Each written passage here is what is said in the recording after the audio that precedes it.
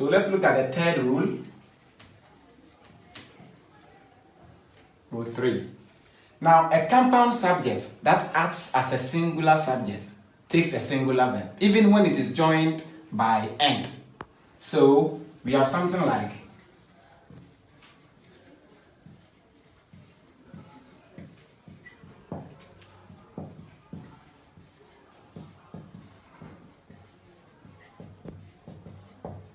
beans and Gary is my favorite. We have a singular subject, a compound subject that acts like a singular subject. It will take a singular verb. The second rule, we looked at the use of the conjunction and, joining two singular subjects or more. After that you have a plural verb. But here, this one looks plural in form, but in meaning it is singular. Therefore, beans and Gary becomes one thing. So if you have to replace this whole thing with a pronoun, are you going to say they or it? Obviously, you say it. It is my favorite. So even though joined by and, it is a compound subject in form, in meaning it's singular.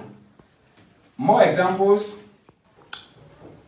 So rice and stew tastes delectably. Now rice and stew, one will say a rice and stew, but you know that the two are one diet. So it tastes, singular verb. Therefore, it could be is or it could be was. Rice and stew was served at the birthday party. Rice and stew was served. Pea and carrots, ham and eggs, all these are one, even though joined by and. So we come to examples like this. They look a bit complicated. Now, her husband and partner accuses. So if you have accuses, a verb plus the s is just like is. Let us not forget that the verb plus s is just like is. So any verb with the s is like that, singular, is. Now her husband, partner, and you are saying is, how? The reason is that husband and partner is seen as one. The husband and also her partner. So one. It is different from saying that her husband and the partner. So if we introduce a determiner here or any article like the, so her husband and their partner, then we'll say are or accuse without the s. But once we don't have that determiner there or any article there, then we will see this to be one thing. So accuses. We also have the headmaster and teacher. We have headmasters who teach. So he's the headmaster and he also teaches.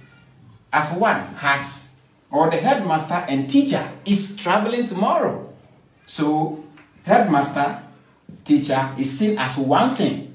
Has or is or demands or wants, reveals. Verbs with the s will come here after this.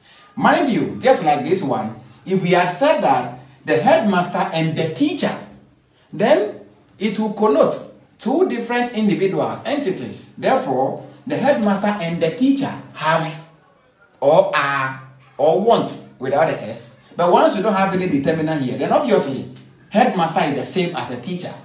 We know people like that. Personally, I do. When you come to the next one, the footballer and singer likes dancing. Asamajan is now a musician apart from being a footballer. To me, in my idiosyncrasy, he's the best striker Ghana has ever witnessed. So, he likes dancing. So, the footballer and singer, one. It is different from saying that the footballer and the singer, so that the footballer becomes Asamajan, the singer becomes Castro. But we don't have the or a or any determiner here. Therefore, this singer and footballer is referring to one person, Asamajan, or any other footballer, Roger Miller, who likes dancing. So the verb becomes singular or is, just like any other verb. That is about the third rule. A compound subject that acts as a singular subject takes a singular verb. So the fourth rule is about a singular subject that is followed by a plural modifier takes a singular verb. So we have a singular subject like list, singular subject like award, singular subject like one, singular subject like one, followed by a plural modifier of the boys. Normally, this we call them prepositional phrase, or if you like, adjectival phrase. So this adjectival phrase or plural modifier that is following this singular subject takes a singular verb. Award of scholarships, or if you like, to students. A list of items. So a singular subject followed by a plural modifier like of items takes a singular verb. So you realize that here, this was, which is a singular verb, is agreeing with the list singular subject, not the plural modifier. If you come here, the award of scholarships to students, this of scholarships is a plural modifier. It shouldn't confuse you. Refuse to be confused. The subject here is award, which is singular. Therefore, it should take a singular verb. If you come here to one of the female celebrities is my favorite. I don't know whether it's Juliet Ibrahim or Dumas, but one of them is my favorite. So one of them, singular verb, agree with a singular subject. One of the boys, obit me being now say one of the boy, one of the team, one of the benefits. I remember my social studies teacher, he told me that one of the benefits of marriage is procreation. One of the benefits, which means we have several benefits, and one of them is, therefore, he cannot tell, he will never say it, that one of the benefits. That's wrong. So one of them, one of these boys, is sick, singular subject, is agree with a singular verb. That is why we say birds of a feather. A feather.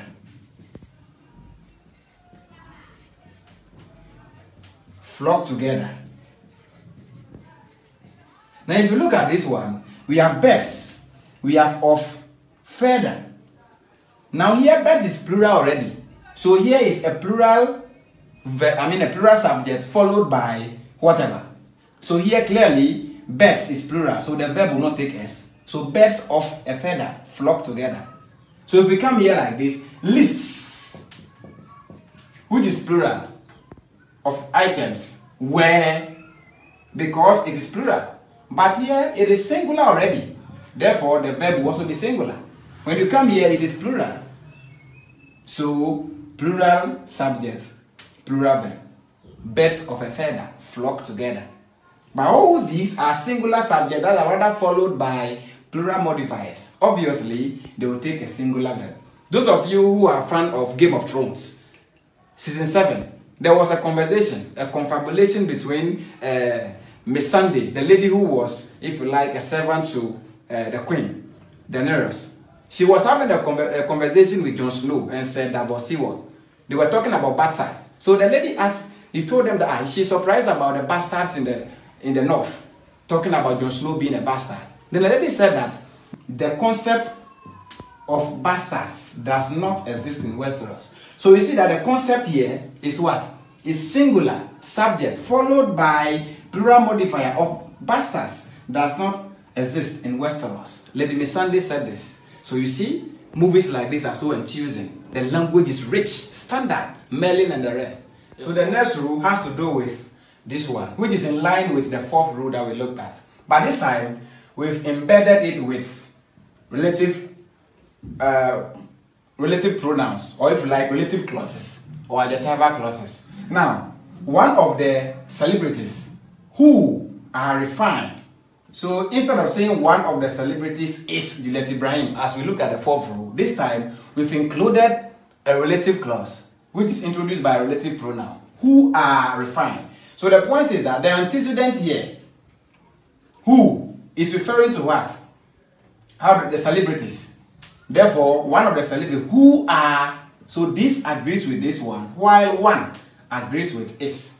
When you come here, one of the things, this which here, this relative pronoun which, is in line with this as the antecedent. Therefore, these things agrees with are, while this one agrees with the verb, the singular verb is. One of the benefits of marriage which were taught. So one agrees with is. And then which were taught by this person. This whole clause here, this which as an antecedent of this is referring to what? This one.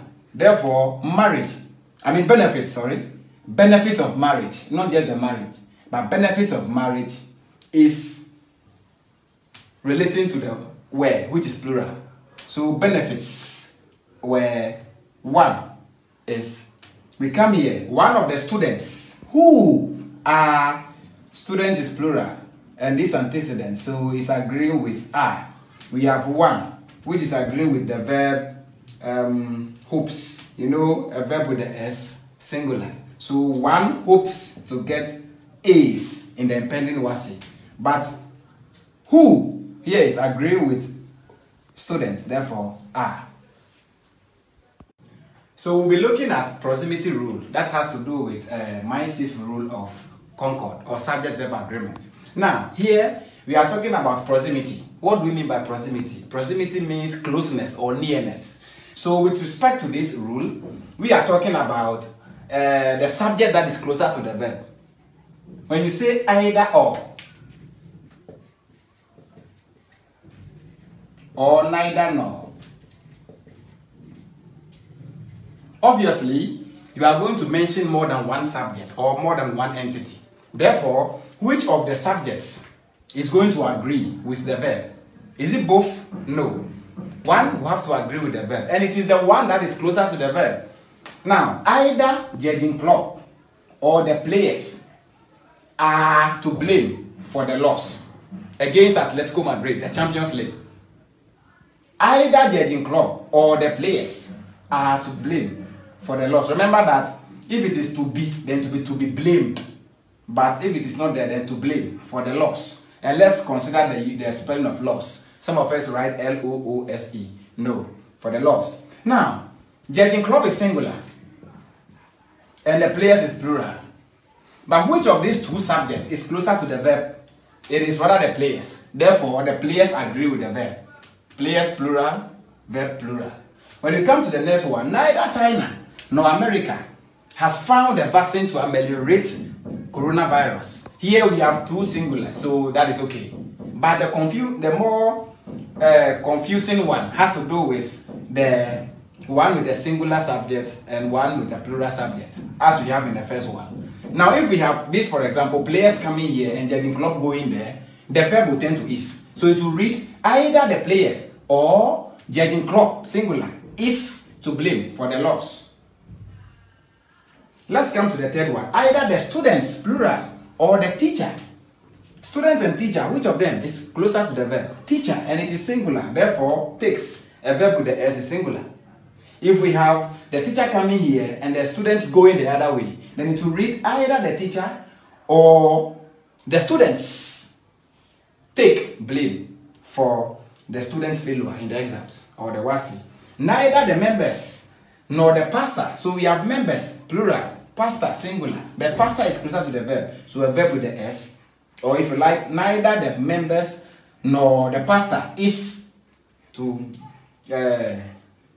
neither the members nor the pastor wants to disrespect the authorities. Of course, pastors in Ghana have done very well for respecting, Nanado's decision that they should stay at home while this whole coronavirus is being ameliorated. So none of them wishes to disrespect the authority, and that is how we have this members and then pastor.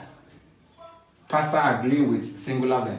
When we come to this one, neither Peter Drury nor Barcelona fans were expecting AS Roma to score. We have Peter Drury, singular. We have Barcelona fans, which is plural. Therefore, it is this one that agrees with where? A Champions League match that Barcelona fans don't want to hear. I don't know, but there's this debate out there that the one Fernando Torres scored during the Champions League encounter with Chelsea, that was 2012. And then versus AS Roma. And then the last one, which has to do with their play against Liverpool. Which of them was, as a Barcelona fan, which of them was more terrifying? Or, if you like, annoying? The one that really pained you? The one that got you lugubrious? Which of them? And so the encounter with AS Roma, none of them, neither Peter Drury, who was the commentator on the day, or the Barcelona fans were expecting AS Roma to win the game and that of annihilating and then eliminating them from the game.